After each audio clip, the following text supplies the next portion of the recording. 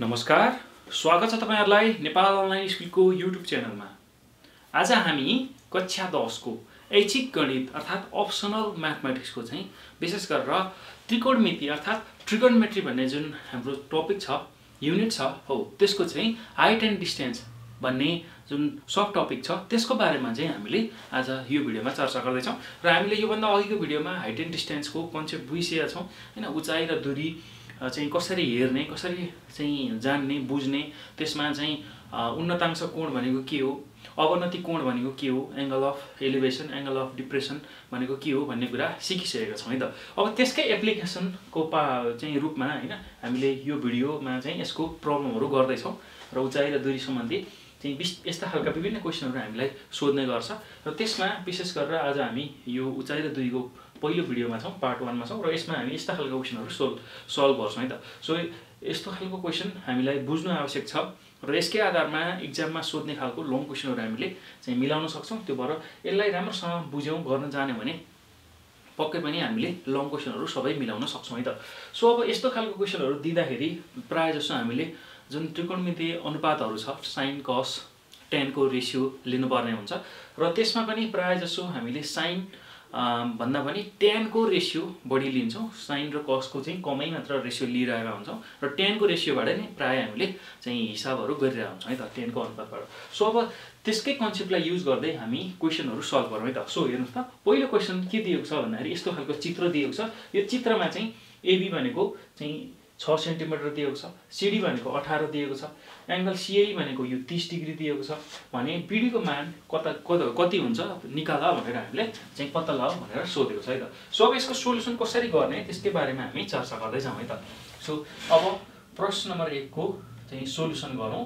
हामीलाई अब के दिएको छ भन्दाखेरि त्यही अनुसार लेखौँ। चित्र अनुसार हेर्नुस् त, चित्र अनुसार हामीले के दिएको छ हेर्नुस्, AB को मान दिएको छ, AB 6 मिटर दिएको छ। त्यसैगरी हाम्रो CD को मान दिएको छ 18 मिटर। त्यसैगरी एंगल CAE भनेको 30 डिग्री दिएको छ हो।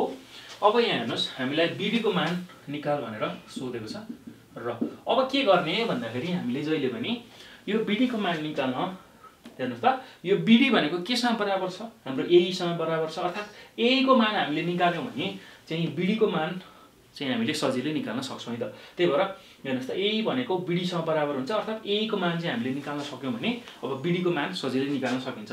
र अब अर्को कुरा हेर्नुस् त, AB र ED चाहिँ के छ त, बराबर हुन्छ भनेर हामीलाई थाहा छ।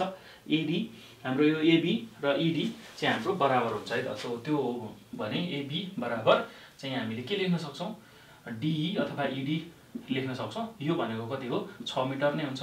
अब यहाँ हेर्नुस् त, अब यो ED भनेको 6 मिटर छ। अब यो CE लाई निकालौं हामीले, सुरुमा CE लाई निकालौं। CE भनेको चाहिँ यो CD बाट चाहिँ यति भ्यालु घटायौं भने हामीले चाहिँ यो CE निकाल्न सक्छौं है त। सो यो पुरैबाट CD बाट हामीले यति भ्यालु घटायौं भने चाहिँ हाम्रो के आउँछ त, CE को भ्यालु आउँछ।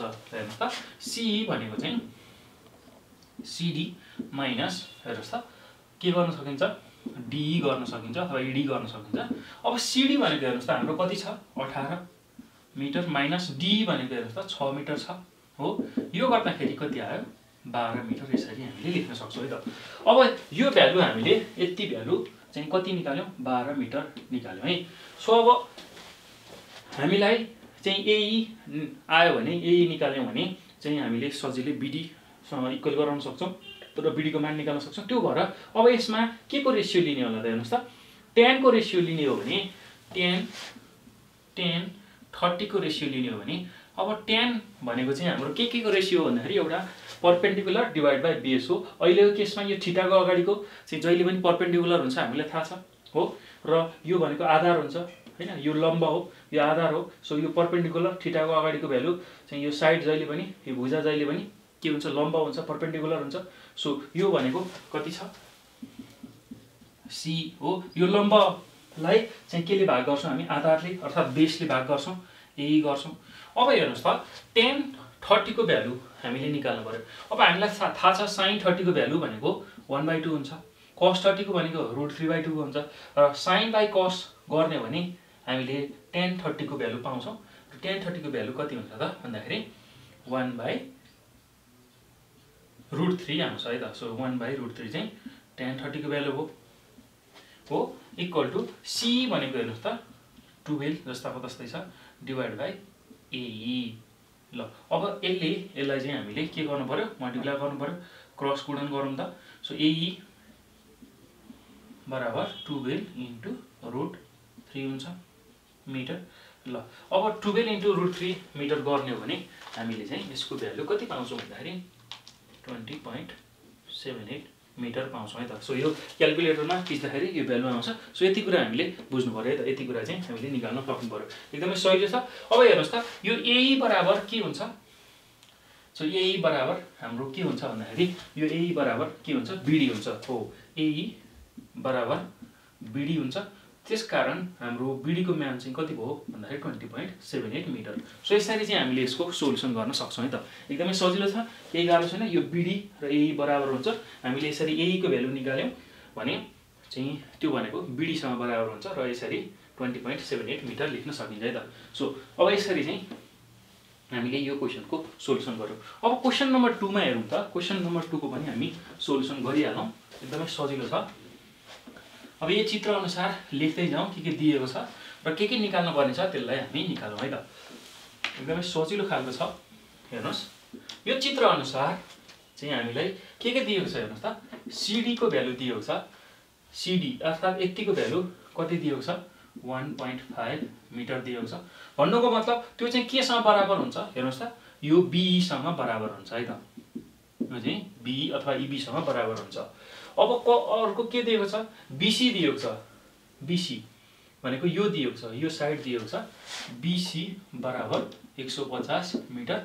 र हेर्नुहोस् त यो BC भनेको यो ED सँग बराबर हुन्छ हुँदैन। हेर्नुहोस् त BC र ED बराबर हुन्छ। यो र यो बराबर हुन्छ, यो र यो बराबर हुन्छ है त। सो अब BC र ED बराबर हुन्छ। ED भनेको चाहिँ 150 मिटर छँदैछ है त। अब हामीलाई एंगल ADE दिएको छ। ADE एंगल ADE भनेको कति दिएको छ भन्दाखेरि 45 डिग्री दिएको छ।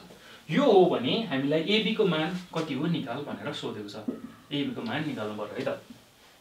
सो अब हेर्नुहोस् त हामीले AB को मान निकाल्न AE को मान र EB को मान दुईटा निकाल्यौं र यसलाई जोड्यौं। EB र AE लाई जोड्यौं। AE र EB लाई जोड्यौं भने हामीले AB को मान निकाल्न सक्छौं।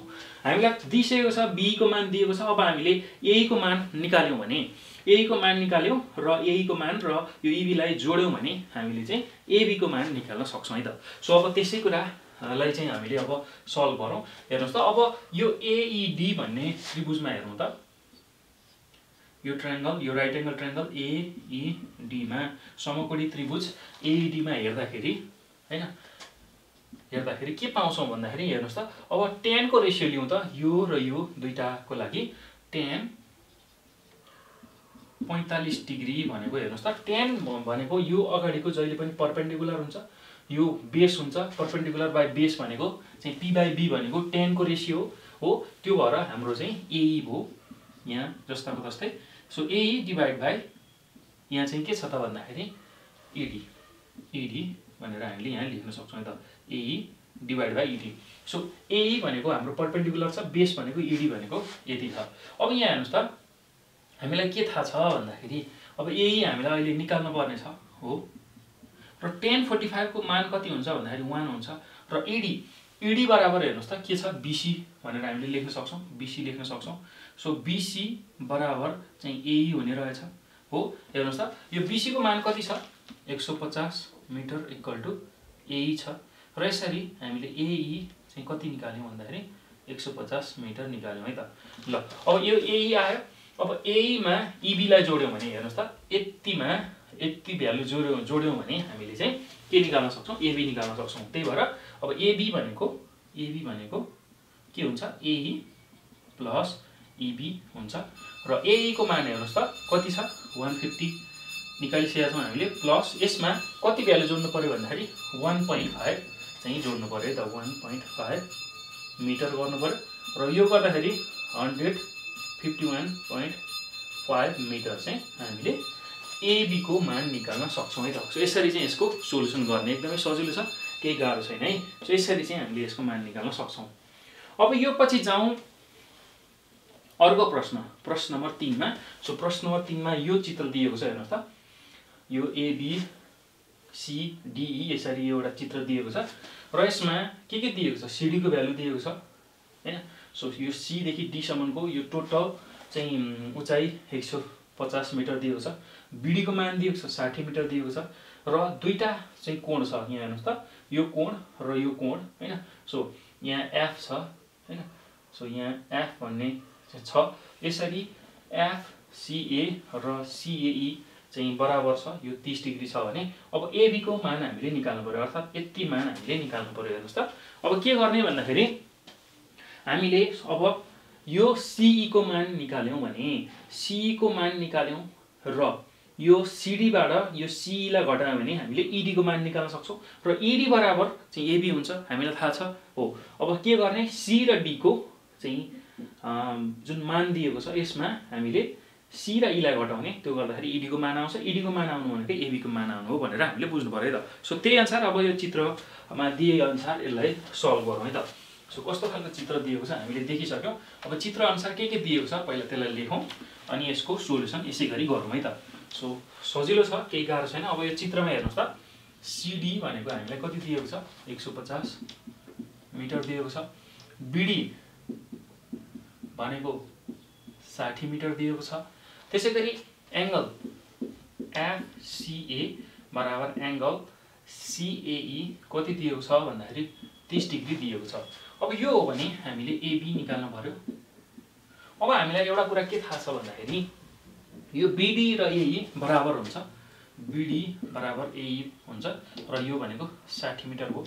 त्यसैगरी यो AB र ED पनि बराबर हुन्छ, ED बराबर AB हुन्छ र यो चाहिँ हामीले अहिले निकाल्न पर्ने छ। अब सुरुमा ED हामीले निकाल्न सक्यौं भने हैन, अनि त्यो AB सँग बराबर हुन्छ। ED निकाल्नको लागि हामीले के गर्छौं, यो CD मा ED लाई CE लाई घटाउँछौं, CD मा CE यति भ्यालु घटाउँछौं है त। सो अब सुरुमा हेरौं त। अब यो त्रिभुजमा हेरौं, CAE भन्ने चाहिँ समकोणी त्रिभुज, यो राइट एंगल छ हैन। सो यो त्रिभुज समकोणी त्रिभुज CAE मा हेर्दा के पाउँछौं भन्दाखेरि अब हेर्नुस् त, हामीलाई अहिले यो भ्यालु थाहा छ, यो BD र AE बराबर थाहा छ, यो र यो हामीलाई चाहिएको छ, यसको हामीलाई चाहिएको छैन भन्नुको मतलब। अब tan को रेशियो लियौं, tan 30 डिग्री भनेको हेर्नुस् त, tan को रेशियो भनेको यो भनेको परपेन्डिकुलर छ अहिले CE हो, CE perpendicular divide by base भनेको हाम्रो आधार के छ, AE हामीले निकाल्न सक्छौं। सो अब tan 30 को भ्यालु हामीलाई थाहा हुनु पर्यो त। सो tan 30 को मान भनेको 1/√3 हो, इक्वल टु CE भनेको हामीलाई निकाल्नु पर्ने छ र AE भनेको केसँग बराबर छ भन्दाखेरि BD सँग बराबर छ, BD सँग बराबर छ। अब यसलाई चाहिँ हामीले यहाँ लेख्न सक्छौं, BD/√3 इक्वल टु CE हो र यसरी CE भनेको चाहिँ BD भनेको 60 डिवाइड बाइ √3 भनेर हामीले यहाँ लेख्न सक्छौं यसरी। सो अब यसलाई चाहिँ हामीले क्याल्कुलेटरमा थिच्दाखेरि एउटा सर्टेन भ्यालु आउँछ, त्यो निकाल्ने। अब यहाँ हेर्नुस् त, CE आइसक्यो, यो CE आइसक्यो र अब ED निकाल्नु पर्यो हामीले। सुरुमा यो CD मा यो CE लाई घटाउने भने ED आउँछ र ED भनेको AB हो भनेर हामीले बुझ्नु पर्यो त। सो यसरी चाहिँ हामीले यसलाई सल्भ गर्न सक्छौं। अब यही चीजलाई हामी क्याल्कुलेटरमा थिचेर हेरौं। सो 60 डिवाइड बाइ √3 गर्दाखेरि हाम्रो चाहिँ कति आउँछ भन्दाखेरि 34.64 मिटर आउँछ। अब यहाँ हेर्नुस् त, अब त्यसपछि हामीले के गर्छौं भन्दाखेरि ED को भ्यालु निकाल्छौं, ED को भ्यालु निकाल्छौं। ल ED भनेको यो चित्र अनुसार हेर्नुस् त, ED कसरी निकाल्छौं भन्दाखेरि यो CD, यो पुरै CD मा के गर्छौं भन्दाखेरि यो CE लाई घटायो भने, यो पुरैबाट यति घटायो भने यति यहाँ भ्यालु चाहिँ हाम्रो आउँछ है त। CE गर्छौं र CD भनेको हामीलाई थाहा छ 150 मिटर छ, माइनस यो भ्यालु गरौँ 34.64 मिटर गरौँ। ल यो गर्दाखेरि हाम्रो भ्यालु चाहिँ कति आउँछ त भन्दाखेरि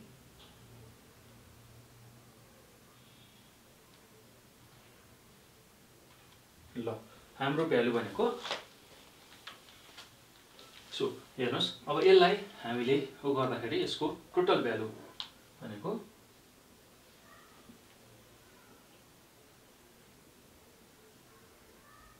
ल 150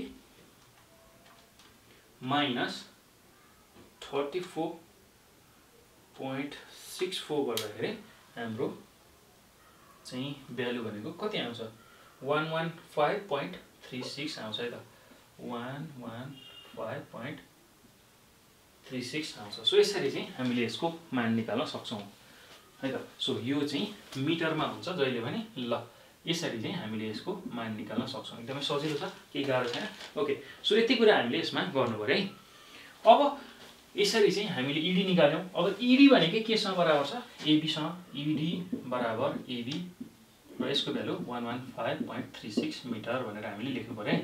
हामीले अहिले के को मान सोधेको भन्दाखेरि एबी को मान सोधेको र एबी को मान भनेको 115.36 मिटर आउँछ भनेर हामीले लेख्नु पर्यो। एकदमै सजिलो छ, केही गाह्रो छैन है त। ओके, अब जाउँ प्रश्न नम्बर 4 मा। सो प्रश्न नम्बर 4 मा जाउँ। ल हेर्नुस् त प्रश्न नम्बर 4 मा के दिएको छ, के सोधेको छ भन्दाखेरि अब यो चित्र अनुसार नै हेरौं। चित्र अनुसार हामीलाई के दिएको छ हेर्नुस् त। यो चित्रमा बीडी भनेको चाहिँ 14 मिटर छ अरे, यो बीडी पुरै बीडी र एसी भनेको एडी भनेको x छ, एसी हैन। सो र एडी भनेको x छ। अब ए देखि डी सम्म पनि हामीले चाहिँ तान्न सक्छौं हैन। सो त्यसैगरी एंगल एसीबी भनेको चाहिँ 60 डिग्री छ अरे र एंगल एबीसी भनेको 90 डिग्री छ अरे है त। सो यो हो भने एसी को मान पत्ता लगाउनुस् भनेर हामीलाई सोधिरहेको छ। सो एसी को मान हामीलाई पत्ता लगाउन सोधिरहेको छ है त। सो अब यो पनि x छ अरे हैन, यो हामीलाई थाहा छैन। सो अब यसरी हेर्ने भने सो यति मान कति हुन्छ भन्दाखेरि बीए को मान 14 माइनस x हुन्छ। सो यो कुरा हामीले बुझ्नु पर्यो है त। यो चित्रबाट कस्तो खालको चित्र छ भन्दाखेरि यस्तो खालको चाहिँ चित्र छ। यहाँ 90 डिग्री बनेको छ, बी सी ए यहाँ डी छ। यो पुरै कति छ अरे भन्दाखेरि यो 14 मिटर छ अरे, यो x छ अरे, यो पनि x छ अरे हैन। सो यो हो भने चाहिँ हामीलाई के सोध्दै छ हेर्नुस् त भन्दाखेरि यो र यो बराबर छ। यो हो भने एसी को मान कति हुन्छ भनेर हामीलाई सोधिरहेको छ। अब के गर्ने भन्दाखेरि हेर्नुस् यहाँ 60 डिग्री पनि दिएको छ। अब यसमा सुरुमा हामीले के गर्नु पर्यो हेर्नुस् त यति भ्यालु निकाल्नु पर्यो। यति भ्यालु भनेको चाहिँ यो भनेको 14 माइनस x हो, किनभने हामीलाई थाहा छ यो x भइसकेपछि यो पुरै 14 छ र यति भनेको यो पुरैमा यति घटायो भने हामीले चाहिँ एबी निकाल्छौं है त। यति भनेको एबी भनेको चाहिँ 14 माइनस x। अब हेर्नुस् चित्र अनुसार नै लेखौं। चित्र अनुसार बीडी भनेको चाहिँ हामीलाई 14 मिटर दिएको छ। त्यसैगरी एंगल एसीबी भनेको 60 डिग्री दिएको छ। अर्को के दिएको छ एसी बराबर एडी भनेको x मिटर दिएको छ हो। सो यो हो भने अब हामीले के निकाल्नु छ भन्दाखेरि एसी भनेको वाट अर्थात एसी को मान यो x को मान चाहिँ कति हुन्छ निकाल्नु पर्ने छ है त। सो अब हामीले के गरौँ भन्दाखेरि सुरुमा एबी निकालौं। एबी भनेको हेर्नुस् त यो बीडी अथवा बीडी माइनस एडी गर्न मिल्छ हो। बीडी भनेको हाम्रो 14 छ माइनस एडी भनेको x मानेको छौं हो। सो यति चाहिँ आयो। अब यो यसबाट हेर्ने हो भने हेरौँ त, यसबाट हेर्ने हो भने हेर्नुस् त हामीलाई अहिले के चाहिएको छ एसी चाहिएको छ हो। यो र यो दुईटा चाहिँ साइडलाई लिने हो भने हेर्नुस् त यो हाइपोटेनियस भयो, यो पर्पेन्डिकुलर भयो। पर्पेन्डिकुलर डिवाइड बाइ हाइपोटेनियस भनेको साइन को रेशियोमा हुन्छ है त। त्यही भएर साइन 60 डिग्री इक्वल टु हेर्नुस् त साइन 60 भनेको यो एबी डिवाइड बाइ चाहिँ के हो त भन्दाखेरि एसी हो भनेर हामीले बुझ्न सक्छौं। एबी डिवाइड बाइ एसी ठीक छ, क्लियर छ। अब साइन 60 भनेको √3 डिवाइड बाइ चाहिँ 2 हो इक्वल टु एबी भनेको हेर्नुस् त एबी भनेको हाम्रो चाहिँ यहाँ 14 माइनस x छ डिवाइड बाइ यो भनेको के छ x छ एसी भनेको। अब यसलाई क्रस गुणन गरौँ √3x equal to 2 into 14 minus x गर्न सकिन्छ। यसैलाई हामीले फर्दर चाहिँ सल्भ गर्ने हो भने 3x इक्वल टु 14 into 2 गर्दा 28 माइनस 2x। अब यसैलाई सल्भ गर्ने हो भने √3x plus 2x equal to 28 हुन्छ। यसमा x कमन लिँदाखेरि √3 प्लस 2 हुन्छ हो इक्वल टु 28 हुन्छ। x भनेको 28 डिभाइड बाई 2 प्लस √3 हुन्छ। सो 28 डिभाइड बाई हेर्नुहोस् त अब यो कति हुन्छ यसलाई हामीले कति लेख्न सक्छौँ 2 प्लस √3 को हामीले भ्यालु निकाल्नु पर्यो। सो अब 2 प्लस √3 लाई चाहिँ क्याल्कुलेटरमा थिच्दाखेरि हाम्रो भ्यालु चाहिँ 3.73 आउँछ। ल अब यो 28 लाई 3.73 ले हामीले डिभाइड गर्ने भने यसको भ्यालु कति आउँछ 7.506 मिटर आउँछ। ल यसरी चाहिँ हामीले x को भ्यालु अर्थात् AC को मान निकाल्न सक्छौं। AC भनेको चाहिँ 7.506 मिटर हुने रहेछ है त। ल यसरी चाहिँ यसको मान निकाल्न सकिन्छ। एकदमै सजिलो छ, केही गाह्रो छैन। सो यसरी यस्तो खालको क्वेशन दियो भने हामीले यसलाई यसरी सल्भ गर्न सक्छौं है त। सो अब यो पछि जाउँ हामी लास्ट क्वेशनमा हेर्नुस् त यस्तो खालको चित्र दिएको छ। अब यो चित्रमा चाहिँ हामीले BC को नाप निकाल्नु छ अर्थात् यो BC को मान निकाल्न छ। सो प्रश्न नम्बर 5 मा चित्र अनुसार हामीले गर्दै जाउँ, लेख्दै जाउँ के दिएको छ। सो एकदमै सजिलो छ है, यस्तो खालको क्वेशनहरु एकदमै सजिलो हुन्छ। हामीले यो साइन त्यसैगरी cos र tan विशेष गरी tan को रेशियो बढी प्रयोग गर्छौं। तिनीहरुको मानलाई चाहिँ राम्रोसँग लेख्न जाने भने यस्तो खालको क्वेशन सजिलै सल्भ गर्न सक्छौं है त। सो अहिलेको हाम्रो चित्र चाहिँ कस्तो छ भन्दाखेरि यस्तो खालको चित्र हामीलाई दिएको छ, हामी बनाउँदै छौं। ओके हेर्नुस् त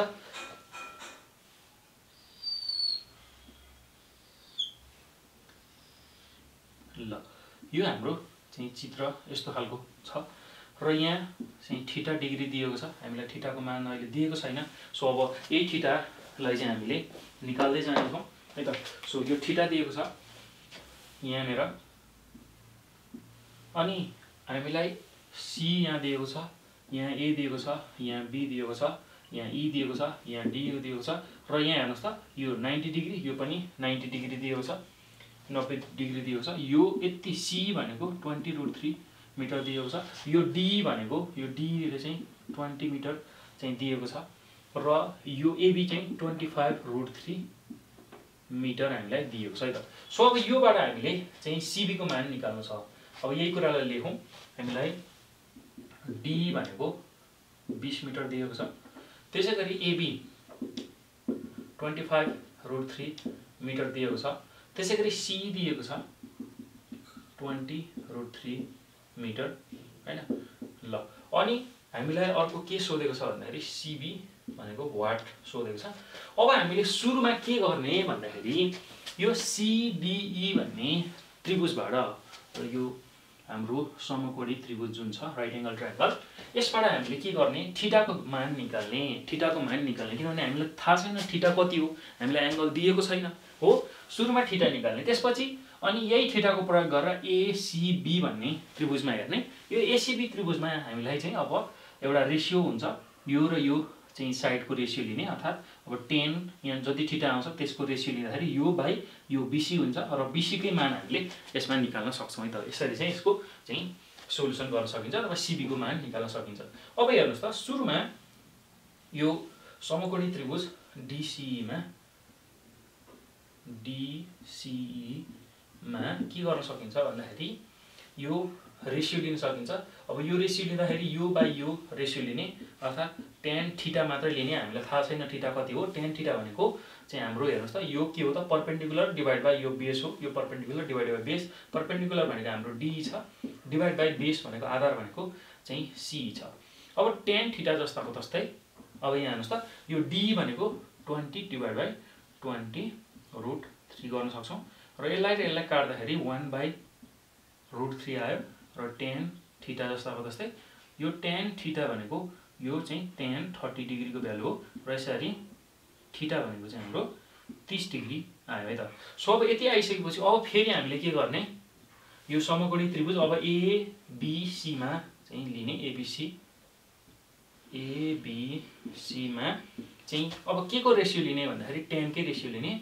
tan 30 डिग्री। अब हामीलाई यो थीटा भनेको आइसक्यो tan 30 डिग्री। सो यसरी चाहिँ हामीले यसलाई लिन सक्छौं इक्वल टु हेर्नुस् त अब AB डिवाइड बाइ चाहिँ हाम्रो के भयो त CB।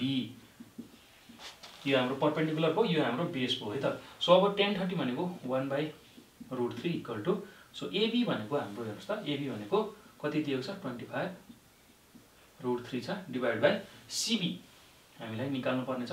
अब यो क्रस गुणन गर्दाखेरि CB भनेको 25/√3 इन्टु √3 हो। CB भनेको 25 इन्टु √3 भनेको 3 यो गर्दा 75 चाहिँ मिटर हामीले यसरी यसको एन्सर निकाल्न सक्छौं है त। सो यस्तै खालका क्वेशनहरु चाहिँ हामीले अब चाहिँ यस्तै तरिकाले गर्न सक्छौं हैन। सो अब तपाईहरुले चाहिँ यो क्वेशन हेरिसकेपछि यसलाई चाहिँ राम्रोसँग बुझ्नु होला।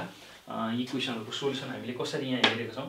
अब यही तरिकाको चाहिँ क्वेशनहरु हामीलाई एक्जाममा पनि सोध्न सक्छ हैन। र यसकै आधारमा यस्तै खालको चित्र बनाएर हामीलाई चाहिँ ल्याङ्ग्वेजमा क्वेशनहरु दिएको हुन्छ र त्यसलाई यस्तै खालको चित्र सुरुमा बनाएर अनि हामीले सोलुसनहरु गर्छौं है त। त्यसकै लागि त्यो सजिलो होस्, तपाईहरुलाई सजिलो होस् चित्र कसरी बनाउने, चित्र बनाउँदाखेरि यस्ता यस्ता चित्र बन्छन्, यस्तै खालका चित्रहरु बन्छन्।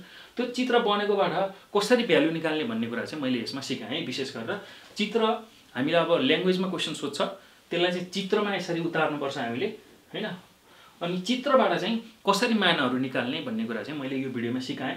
र यो एक्जाममा त्यति साह्रो सोध्दैन पनि, तर पनि यो कन्सेप्टलाई राम्रोसँग बुझ्नु भयो भने चाहिँ हिसाबहरु गर्न सजिलो हुन्छ, ल्याङ्ग्वेजवाला हिसाब गर्न सजिलो हुन्छ। र प्राय जसो चाहिँ ल्याङ्ग्वेजमै सोधिरहेको हुन्छ, यस्तो खालको कहिलेकाहीँ मात्र सोध्ने गर्छ हैन। सो कहिलेकाहीँ सोध्न पनि सक्छ, तर ल्याङ्ग्वेजवाला चाहिँ हिसाबहरु दिँदाखेरि हामीले पहिला यस्तो चित्रहरु बनाउनु पर्ने हुन्छ। चित्र बनाइसकेपछि हामीलाई चाहिँ क्वेशन सल्भ गर्न सजिलो हुन्छ।